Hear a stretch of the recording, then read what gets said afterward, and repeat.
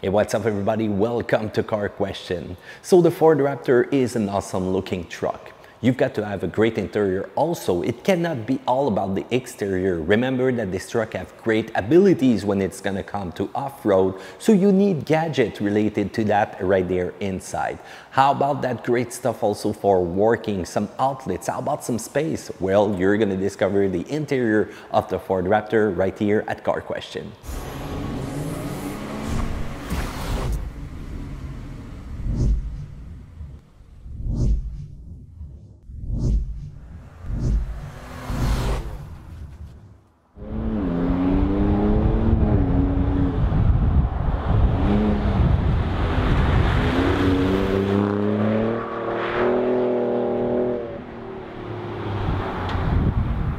All right, let's open the door of our Ford Raptor, and you're gonna see that's huge inside, and look how wide that door is opening right now. So be careful into tight parking spot.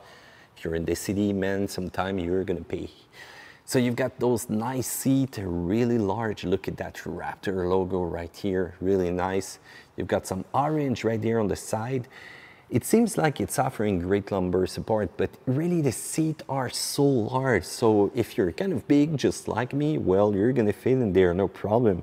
But still, for a performance truck, I would have thought they added some adjustment right here on the side of the seat. So you've got some mats, really nice Raptor logo right here, but they are kind of hard to clean though. But if you get some mud inside your truck, well, that's gonna be perfect. So the Ford Performance logo is right down there.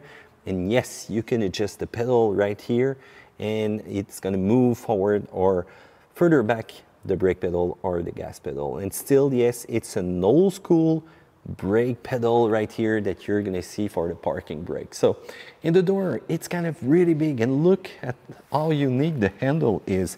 So if you got big gloves, well, you just grab that and the door's gonna open. Little kind of carbon finish, but not really in some kind of way. And you've got right here all the controls for the window, automated window, and you've got your seat memory, and yes, these are lock or unlock the door feature. Big storage space right there, so you won't lack anything. And I love that little F-150 logo that you're gonna find on the side right here. So let's take place inside, but yes, I need to use the side step. Ooh. Wow, that is huge. So really, if you have a passenger, well, she's gonna be really far from you. So as you can see, it's really big. So you've got right here the two display, the RPM with the speed indicator, and you've got the 8-inch screen right there in the middle. So let's press, and the engine start-stop button is kind of far though. So let's press once. My seat's moving forward. Built for tough, and you've got the Raptor logo right here, which is going to appear also mentioning Ford Performance. So let's turn on the light though, because I want you to be able to see every command possible. So right there on the side, you've got on or off. This is going to be the button. So if you want to turn on the side light, this is really cool when you're going to go off-roading. You've got the possibility to turn on or off also all the lights in the bed. And you've got the brightness adjustment, which is right here also. Command for adjusting the steering wheel is right there on the side. You will have the automated wiper feature right there, automated headlight also that you can use. And you've got that nice magnesium paddle that you can use to shift the gear. And by the way, 10 gear is a lot of time that you're gonna hit that pedal. The thing that I'm not sure about is the finish of the steering wheel. It looks really cool right here. Nice material, but kind of plastic though. But with that kind of rubberish feel to it. Still, it's big. It's great to hold on to. Remember that you're gonna do some off-roading with that truck. So you want, in some kind of way, to grab something, which is kind of big, I think. So right there in the center, you're gonna have the full display, and you're going to be able to change the different menu by pressing through here. So let's start with the first menu with the My View, and let's go at the top. You're going to have trip 1 information. You're going to have fuel economy information, and yes, 16.6 seems kind of high, but really when you've got more than 400 horsepower and more than 500 pound-feet of torque, you like power, you like fuel consumption. You've got digital speedometer, the engine information with the percentage of oil life, the engine hours, the engine idle hours, transmission temperature, and you can even enable the trailer light status. Right now there's no trailer in the back, but still that's a great feature. Raptor status, and when you move next, you've got once again trip 1 or trip 2 information, fuel economy, fuel history, compass, and the auto start stop feature. You've got the truck info that you can select any gauge that you want, but as you can see, there's some menu that seems like they're identical as soon as you go through them. You've got the towing status. This is so cool with your brake controller, the gain, you've got the degrees also, and you've got the traction that you're enabled right now if you're 2-wheel drive or 4-wheel drive. You can enter different trailer. Let's say that you're working and give them some name. You will have the accumulated kilometers that you did with that trailer, and you've got the Pro Trailer Backup Assist System, which is not set right now, and even some trailer blind spots. So let's say that you have a long trailer, this is going to be perfect to make sure that there's going to be no car hiding on the side. You've got the off-road status. This is perfect because you want to see how well you will handle on off-road with all your system. And this is probably right there my favorite display with the degrees of pitch, of angle, traction, and the power distribution right here. You can go into setting and select a lot of stuff right here, even adjust the sensibility of the different security system right there. So let's move back to a more regular display, and on top you've got the oil, you've got the temperature, you've got the fuel and with the kilometers left, and you've got the turbo pressure. So remember that this little baby will be able to send 18 psi inside that engine, so twin turbo power. So right down there on top of PRNDM, you've got right there a display of the road. So let's say that you enable the cruise control and you can adjust the distances with the vehicle in front of you, and this is the lane assist system that you can see right now. On the left, you've got some steering, and you can choose from 3 different steering fields. So normal, sports, and comfort. Normal is okay, sports a little bit hard though, comfort is just sluggish. So switch to that. Let's talk about terrain mode. So as soon as you're gonna enable this one, the sports mode, you're gonna get more reaction of the truck. If you go into weather, this is gonna put the truck in 4A for automatic, and this is kind of an all-wheel drive system. Mud, sand, it will shift in 4I, fixed traction control off, and you've got the Beja mode. This is one of my favorite, the reaction. There's even an anti-lag system. Man, this can pull hard. And remember, even if you select, let's say, the Beja mode and it's fixed in 4H, you can go right there and switch it back to 4A or 4.2, and you're gonna see switch in progress, and you will still be in Beja mode. So this is kind of perfect. Remember that you can lock your differential right here by pressing in the middle, but remember this is not able to work in every mode, so you need to be probably into 4H or into different mode before you can enable the diff lock. And as soon as you're going to see the diff lock, which is going to be enabled, you will get that little logo way down there hidden near the 0 right there with the lights near the battery. This is where you're going to see that your differential is locked. All right, let's try voice command mode. Please say a command. 98.1. Tuning to FM 98.1. Not too buoyant for the voice command, huh? Still, the mode is right there. The phone command is right here. So you've got a lot of stuff, and I really like those magnesium paddle right here. So let's move a little bit on the right though. So you've got that sync tree system that you can use, and this is awesome. This is so fast. You have a lot of feature, including Apple CarPlay. So why not go on and plug my phone though to show you. So the phone is sitting right here. You can push that little section right there, and yes, you need to plug your phone. But before that, oh, by the way, I've got the Ford Pass feature that I can use, and I'm gonna be able to see my truck, and I can even send some commands to the truck. So as soon as you make a link. You're going to be able to lock the door, unlock the door. Oh, there you go. You just heard that. Why not unlock them? But still, that's a nice gadget though, but this is not the thing that I'm going to use every day. Perfect though if you left your key somewhere and you need to get in the truck, but you still need your keys to start the truck though. So right there in the middle, you can see that my phone is plugged in right now. So sooner or later, it's going to enable. Oh yeah, I simply disable it. So right now with Apple CarPlay, which is back, so it's really kind of cool. You can simply press on the song that you like to listen to.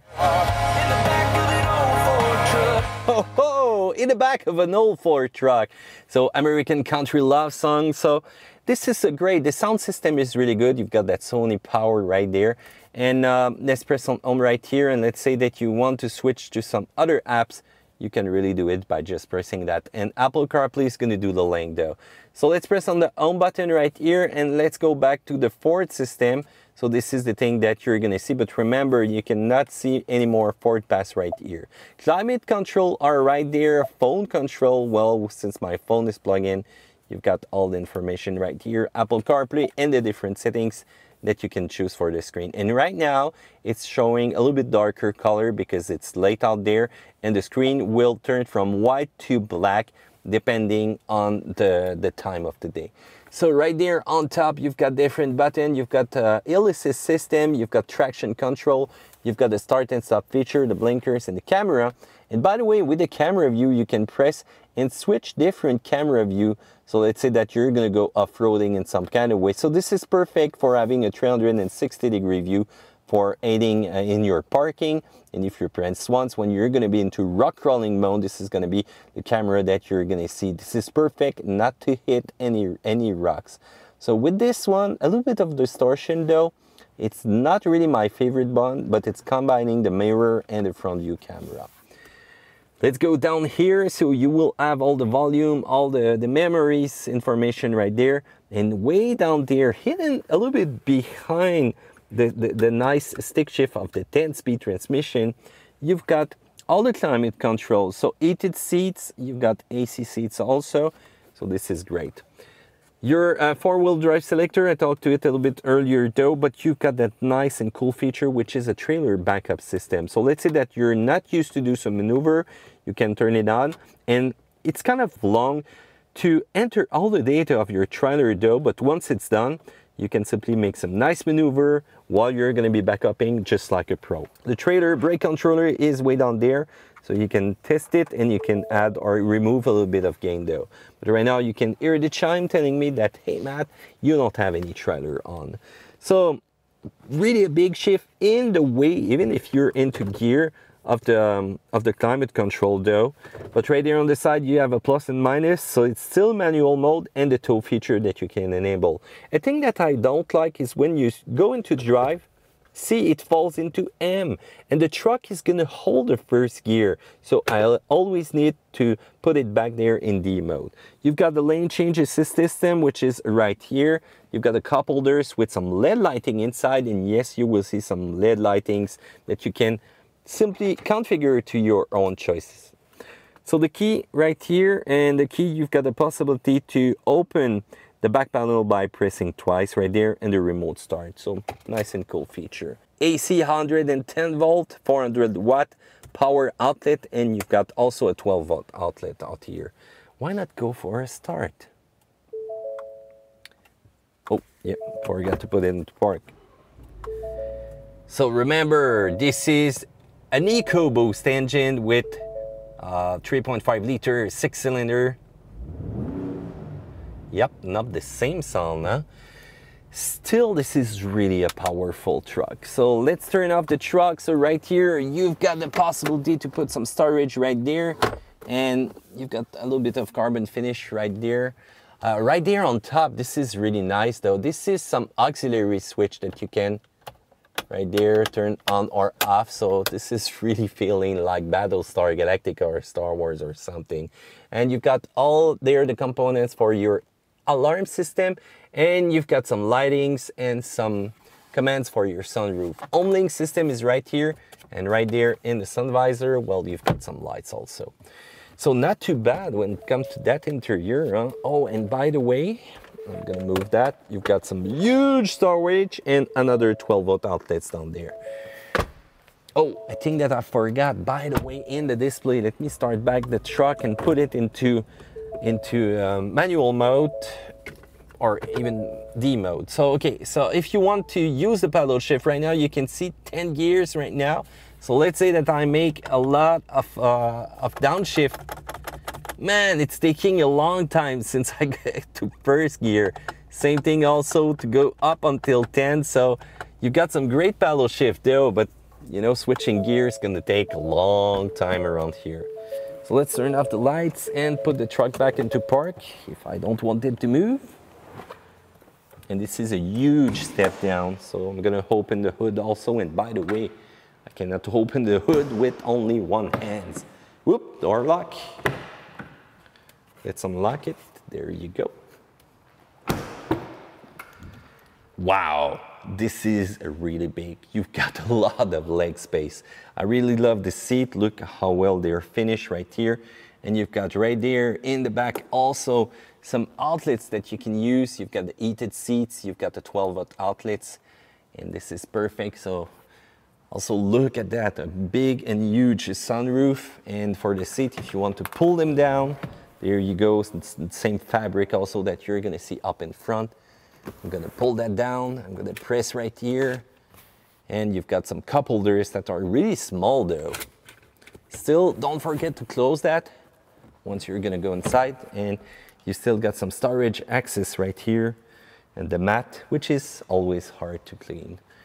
In the rear, well, I show you everything in the exterior review of the video. Still, you've got that nice glass window that you can open, the lights in the bed, perfect. So we're gonna open the hood, but guess what? Even if it's aluminum components on the Ford, well, this is really heavy, so let's make a pose. There you go, it's open, but man, this hood is really heavy. So you've got the openings right there for the vents, you've got the big battery right there on the side, the washer fluid. This is a 3.5 liter engine, twin turbo, and this is gonna give you awesome power. But when it's gonna be time to check the oil, man, this is really far. You're gonna need some kind of stairs, or I don't know, something to help you check this oil, or add something inside, because wow, this is kind of really far. So you've got the air filter right here on the side, and that entry, which is really big. But man, is that hood heavy. Boom. So awesome truck, awesome interior. Like the design. How about you guys?